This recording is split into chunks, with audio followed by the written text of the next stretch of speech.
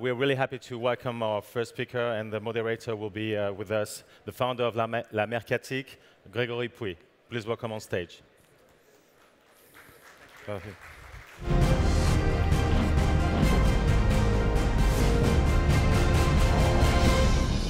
Hi, Pete. So we are together. So Pete Blackshaw is the head of digital at Nestle, and we are here to talk about digital transformation for 20 minutes. Yeah. So Pete, when did you arrive at Nestle? Because when you arrived at Nestle, it was like not such a digital group. It's an amazing global group. What is the first thing you did when you arrived? Well, in fairness, there's a lot of digital activity at Nestle, and I think part of the role of the chief digital officer is to really curate the content, so to speak, and ensure that it's circulating, it's working against best practices, and the first thing I try to do is really build a community, which for Nestle is a bit of a challenge. We're a radically decentralized company. We have 340,000 employees, fragmented across multiple markets, and several thousand brands. And so there's a lot to curate. So the first piece is like, how do you just build a community of brand builders and identify a few early wins and keep the frameworks really, really simple. So we developed a digital strategy based on 3 pillars, and we're still disciplined to it: listening, engaging, inspiring, transforming.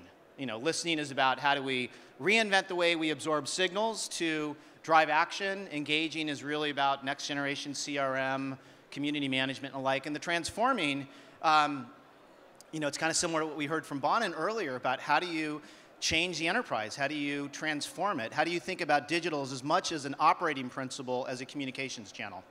And this morning you told me about friction, and you told me like the solution.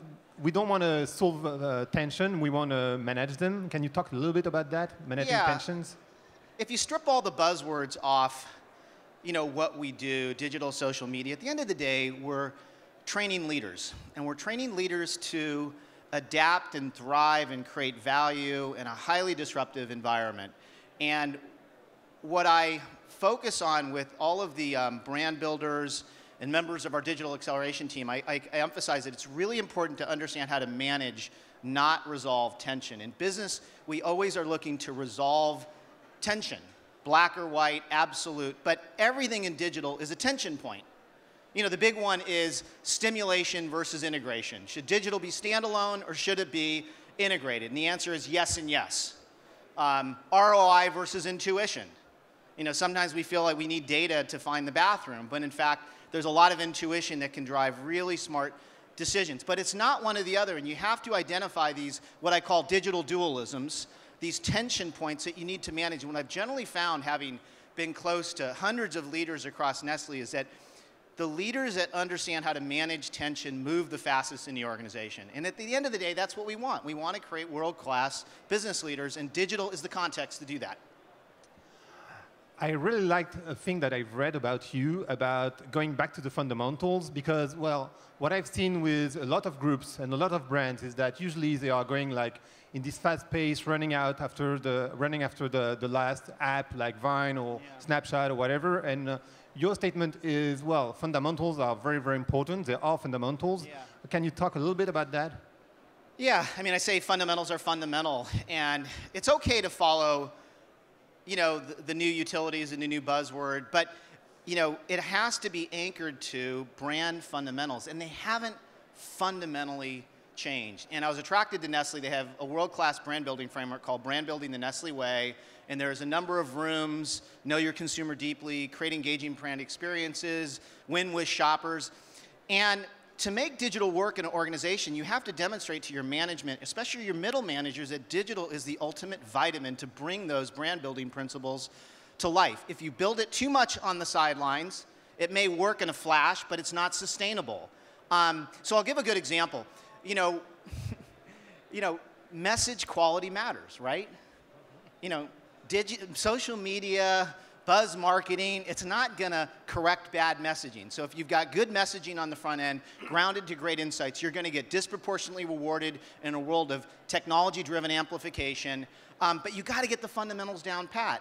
And yes, there are instances where brands have driven a lot of engagement on platforms like Facebook and Twitter that aren't building their business because they didn't start with the right fundamentals on the front end. And so, you know, that to me is an absolute non-negotiable prerequisite for being a world-class, digitally powered brand builder. That was we've discussed together. There's something which is very, very important about digital. It is that usually we talk a lot about marketing and communication, but it is a common knowledge that this is the tip of the iceberg. In fact, digital is changing the global company. Can you talk about the implication of digital within the company, but marketing and communication, which is like pretty obvious? Yeah, I mean, I am a fanatical believer that digital is as much an operating principle as it is a communications channel. And what I mean by that is it's better, faster, more adaptive, more fluid, more real-time, it's always on, and that has massive organizational implications. That has huge implications for speed to market. That has massive implications for how we think about, you know, getting world-class insights faster, leveraging data signals. And, you know, I spend a huge amount of my time thinking about things like how do I get Nestle brand builders in a radically fragmented network to talk to one another using social media on the inside. And if I can achieve that objective, I think there's going to be a lot of dividends beyond. We have an internal social media network that very much like Facebook, but it's inside Nestle with over 200,000 brand builders. I manage a community of 3,500 digital leaders, or people that are interested in digital, and I publish every day. And I meticulously measure, you know, the likes, the comments, the shares, the engagement, whether top executives are paying attention to what I say. I'm looking for informal sources of value that are popping up amongst the ranks, because there is a certain digital Darwinism that applies internally in communication flows. But the idea is, like, how do you change the way the organization teaches itself? You know, if you think about what makes digital, and social media in particular, so powerful, it's network effects. You know, you've got radically distributed networks that are kind of talking to one another and moving knowledge to the top really, really fast. Why can't that work internally? So that's a big area. It's also a very selfish and practical endeavor because it's not like, you know, a lot of us in digital, we don't have huge budgets. We may not even have a lot of people, so we have to be digital by design. Digital leaders are very efficient at making, you know, limited resources scream. You know, that's what I learned when I did a startup. You know, you just get a dribble of money from your VCs, and you had to be incredibly efficient, so you always found yourself defaulting to the digital solutions that were just very, very efficient by design. Are you also thinking about digital within products, like a digital enhanced product within Nestle? Yeah, listen, I think everybody is thinking about how do you wrap service on top of product. That's why a lot of our food brands like Maggi have, I think, you know, outstanding recipe engines or service models that sit on top of them. Nescafe is doing a lot of work along those lines as well. You know, is Nespresso a product or a service? Well, it depends. I bet half the people would divide up along those lines. And, you know, it is an experience, and what you do with the website, what you do with the social interaction, what you do with the customer service is very, very important. And I'm not speculating, and I'm not dancing in the fuzz here. We know from very, very meticulous analysis of earned media what drives the conversation, and experience is very, very important. And so the question is, how do we, you know, make sure that the product itself makes people want to talk about it, but what are the additional layers that we can put on top of it which add value to consumers' lives? And you talked a little bit about the mindset of startups. I know that you're working a lot with startups. Can you give example? Can you explain also how a big group as Nestle can work with startups, because it is not the same pace, it is not the same way of working, not the same time kind of kill teams? And well, although I started at P&G, I did kind of take about 8 years off to kind of do the startup scene. So to some extent, I kind of brought a lot of that to Nestle, and it's a great challenge. But we've also, you know, like other companies, we've spent time in innovation hubs like the Valley, or places, whether it's London, Berlin, Shanghai, Beijing. There's a lot of hubs that are creating a very special brand of energy that I think companies need to stay very close to. And it's very important in marketing today to maintain a certain degree of humility about what you know and what you don't know. So we have been keeping our ear to the pulse of startup culture to inspire us, to motivate us, maybe even scare us a little bit, but in a very constructive way. I manage a Silicon Valley Innovation Outpost. Similar to what you heard in the previous presentation, we're open for business. If you have something that can enhance our brands or clusters of brands, we want to hear from you. And we're going to develop smarter systems for kind of getting you in the door. But yeah, it's very, very important. You know, probably the biggest inspiration when I, literally months after I got to Nestle, brought some of the executives to the Valley, and we were really impressed with hack culture. Facebook, Google, even the smaller companies. And that's what inspired us to create the digital acceleration team. So we tried to create a little bit of a startup carve-out right above our executive suite, literally right above our executive suite. And that's had a profound impact. And now it's cascaded into 13 different markets. And it's one of the most exciting things about my job, you know, because I have the benefits of a large company because there's a lot of things Nestle has done really, really well over the years. We're nearly 150 years old. But we're also kind of created pockets of entrepreneurialism that I think are going to lead to some very, very promising outcomes. Do you have an example of startups that you are working with and that is a very, very interesting experience for Nestle? Well, we were at Pinterest when they were practically early on, and that kind of, some of the advantages of working early with these players is that you get in early on the ad model. We've co-developed with them. We've had some very, very impressive results in terms of testing their promoted pin model. There's a number of players in the social content management system that we've worked very, very early with. As you know from our positioning, we're focusing very heavily on the nutrition, health, and wellness space. So we're actually focusing on startups in that particular area who can really kind of help us complete that goal. And so, but many, many examples. I mean, our outpost has been up and running about 18 months, and we've probably touched hundreds of companies, and we hope to step it up even more. Right. One statement, maybe you will tell me if you agree with. I believe that digital transformation is mostly a human resources thing. Like you have to have people that understand the mindset because it's mostly a question of mindset. How do you deal with that? I mean, how do you make sure that people within the company, and you have a lot of employees, like thousands, how do you make sure they're all on the same pace and on the same mindset? You know, fundamentals are fundamental. I think it all comes down to leadership. I mean, I think leaders are very comfortable breaking down barriers, driving cross-functional interaction, and and leading others to the destination or the business results. And so, I think the first criteria is just cultivate really strong leaders. I think leaders naturally gravitate to opportunity, and digital is an opportunity that is just staring us in the face, loudly. And so they're going to be there. Plus, they're all doing it anyways in their personal lives, so that connecting the dots isn't that difficult. But that's the key thing. I think it's the qualities of leadership. Because as I said earlier, this is a pretty tough space.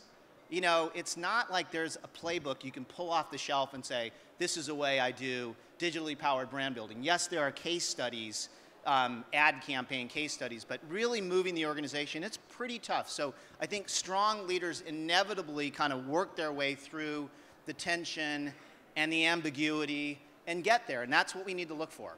So you first educate somehow the leaders, and you also have this program in Switzerland where some people are coming to really embrace digital, better understand it. And we've been talking about that this morning with one person who is in France, actually. And Philippe Armand, where are you? Exactly. I don't know where he is. Oh, there just he is. Proud graduate. Can you talk maybe a little bit about that program and maybe his experience? Because that, I think, is very interesting for others. Yeah, kind of going back to what I said, we went to the Valley. We said, could we emulate hack culture in Switzerland by the lake in the large company? And it almost sounded, like the impossible, challenge. But we created a program, and here's how it works.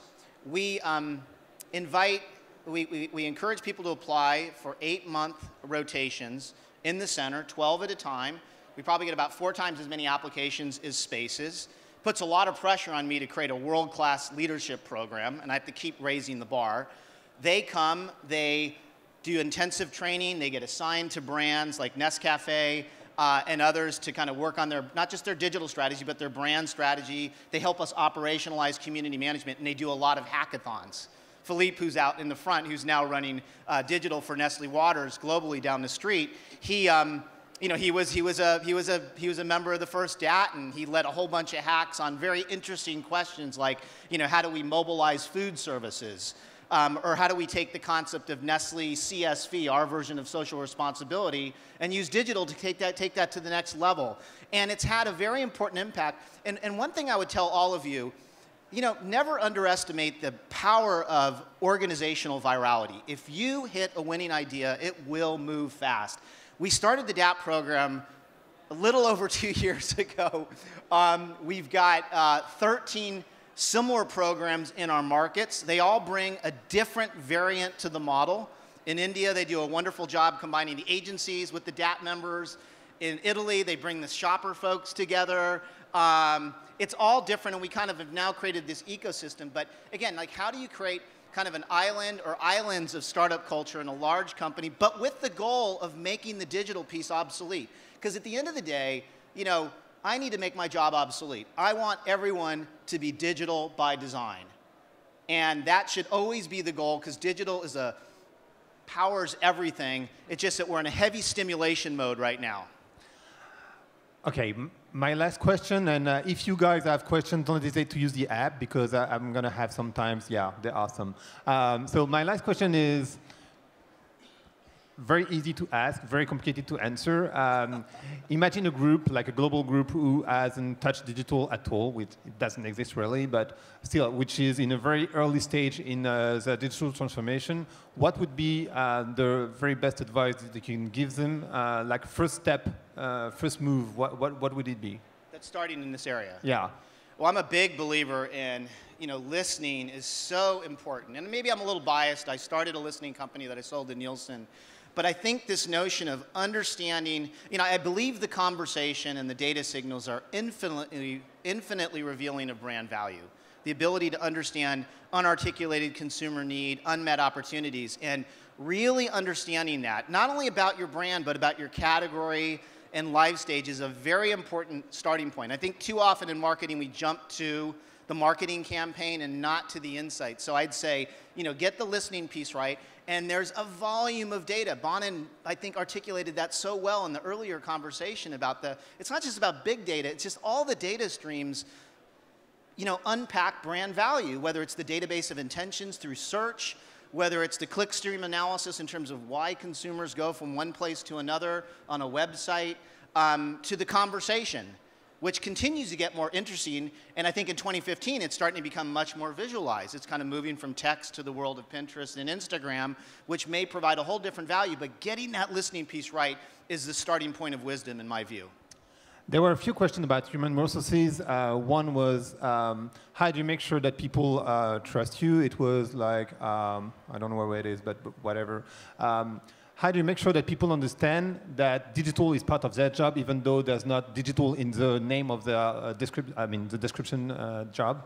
How do you make sure that they trust that digital is very important for their job, but also that they should embrace it then, if they don't really agree? Listen, I think if you embrace this notion that it's fundamentally an operating principle, better, faster, cheaper, smarter, then everyone benefits from digital DNA. And again, what's unique today is that we're all doing it.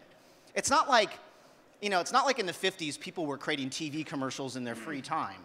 But for all of us that are in the marketing community, we're doing it in our free time. When we go from work, we're going on to Facebook, we're going on to Twitter, we're creating blogs, we're uploading photos of our families.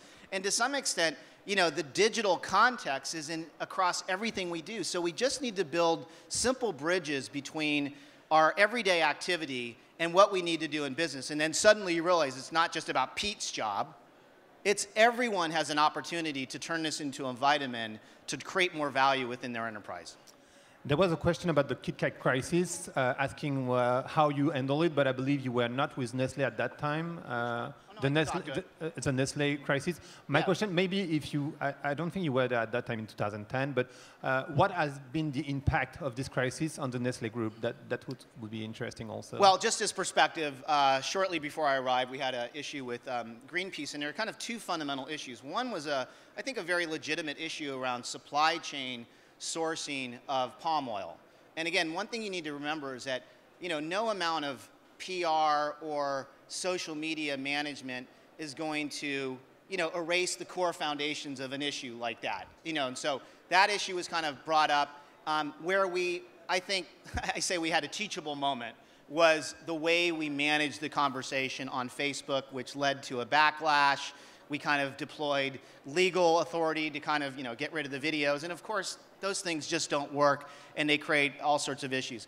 Hey, listen, I think what we've learned, and I got to be careful with the word learned, because none of us have really cracked the code. This is a very complicated space, but I think we've made major efforts to better resource around online community management, which I think is an absolutely critical skill. And to do so 24/7, so it's not just on our hours, it's on the consumer's hours, and also to try to speak with a much more empathetic voice to the consumer.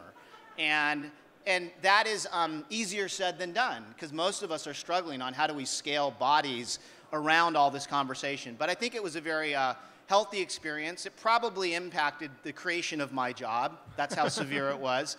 And I think we should all try to take those teachable moments and turn those into opportunities, and we're still learning. Thanks very much, Pete, for this open conversation. Well, it's very, very passionate what you are saying, but the time is over, so we have to leave now. Thanks very much, Pete. Thanks very much, everybody, for listening.